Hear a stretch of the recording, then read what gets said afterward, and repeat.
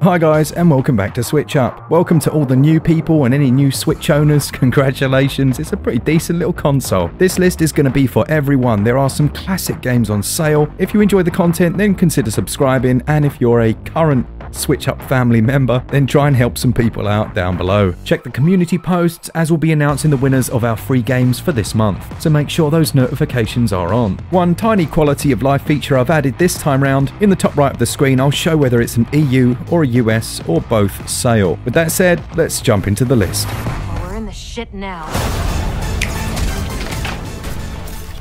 First up then, we have an absolutely incredible game, and it's Enter the Gungeon, which has also recently had a large update. You can either with a friend or on your own choose a Gungeoneer and then enter some randomly generated dungeons that end with a floor boss. The game is so slick and well designed. You can knock over tables and use them as cover, and books and other useless paraphernalia will be going everywhere as you shoot using the twin stick controls. The star of the show here are the numerous different guns that you can acquire, each of which fires in a unique manner and drastically changes the way you have to play the game. As you improve your skills and progress further, the challenge will ramp up, but there are a number of shops and merchants to mitigate this, allowing you to purchase new gear and items. It comes in at under 500 megabytes as well, so again for new owners, particularly ones that don't have a micro SD card just yet, you're getting a hell of a lot of bang for your buck. I can't tell you enough how much of a worthy purchase this is, at a measly £5 or so, or your regional equivalent. It's a must buy. Enter the Gungeon, a farewell to arms.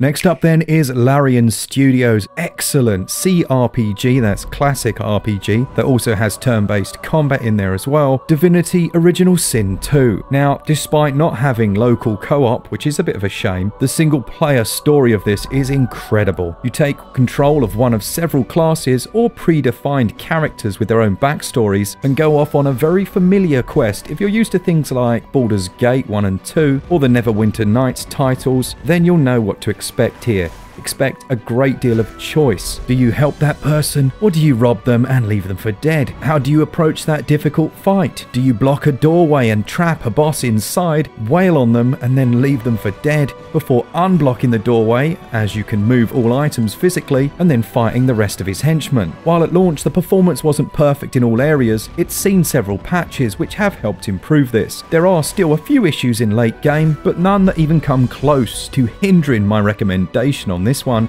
especially now that it's 30% off. A brilliant title that has hundreds of hours of potential gameplay. Oh, and it's got a cat and a dog and a talking skull, so what more could you want?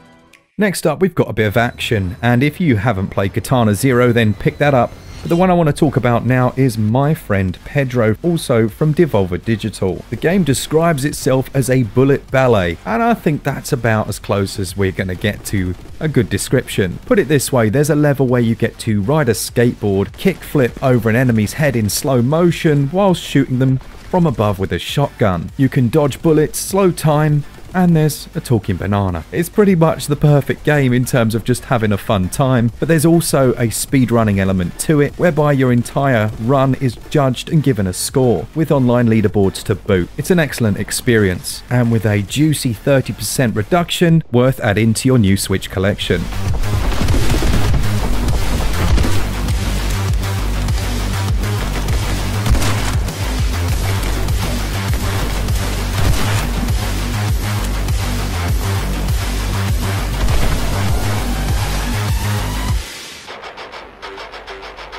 All aboard the hype train. Choo-choo.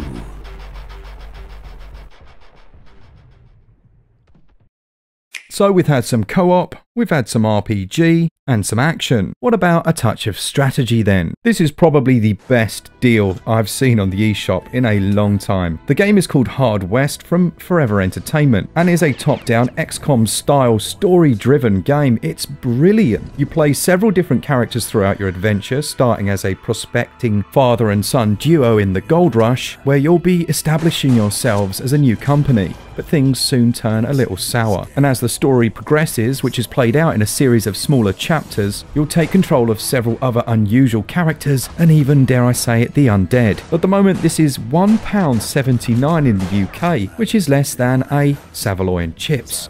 Google it if you don't know what that is, but it's an absolute bargain. Go out and buy it. If you don't have it, just buy it. £1.79, it's 90% off. Next up, a touch of top-down, old-school, retro-style violence and gore in the form of Hotline Miami Collection, another game from the legends over at Devolver Digital. These top-down, almost retro-style games play out like murder puzzles of sorts. There's a touch of strategic stealth, there's full-blown shotgun mayhem, and it's all draped over a neon and crimson aesthetic that just looks incredible. They're a touch more linear than the recent sequel that we reviewed on the channel, but there's such a sardonic humour to them, and I thoroughly enjoyed the skill-based nature of these titles. At a whopping 50% off, you're getting 2 big games for a minute price. Say what you will about the awesome 90s action film Mortal Kombat, the game Mortal Kombat 11 is a return to form for the series. Yes, the Switch version is much blurrier than the other versions, but having it in handheld and currently at 60% off, now's the time to make the purchase. Now Glen reviewed this one and he enjoyed it thoroughly, but it's got a lot of hate for having the blurrier visuals, but come on, it's a Tegra 1 chipset and they have worked to improve performance and visuals as the game's gone on. Still, I think NetherRealm Studio did a decent job. It's the first fighter in this lineup, and if you felt that it was perhaps a touch too expensive at the start, it's definitely one of the best fighting games on Switch, so maybe add it to your new collection. Plus that music. Come on.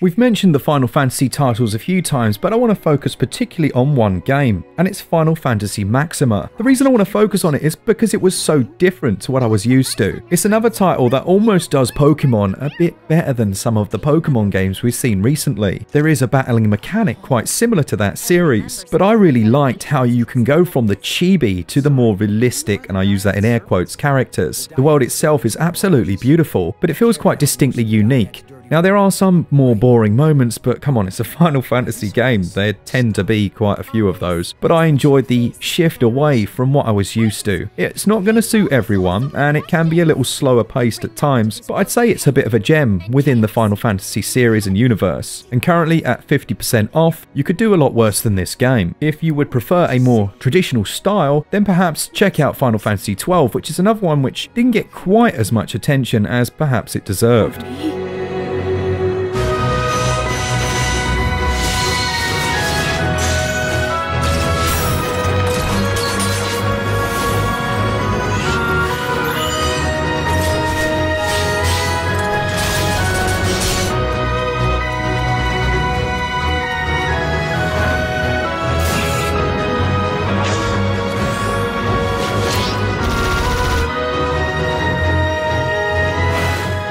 Alright, next up we have Hyper Light Drifter the Special Edition, which is running at a silky 60 frames per second, which makes such a difference in a game of this style. It's a very unusual and mysterious game with beautiful music, and includes all of the extra content that were in the previous remastered editions as you try to get to grips with your deadly blade caster. There are several outfits in the game which also change up the experience and allow you to reach different areas and treasures. I can't state enough how much of a classic this title is, and if you haven't had a chance to experience it yet, maybe on other platforms, it's another one of those titles that just benefits from being in handheld, and with a good set of headphones on, there's an intimacy to it. At 40% off, it's the time to buy.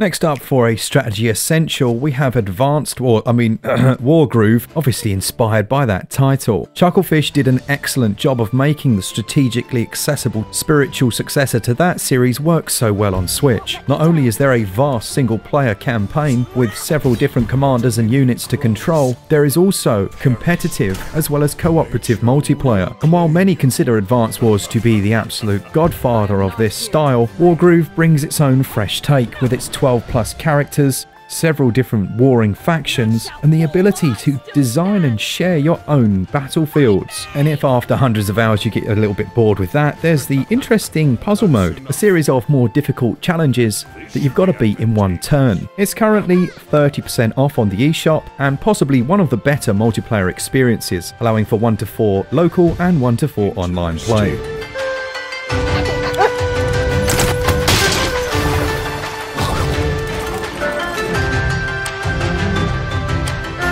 Never see me coming!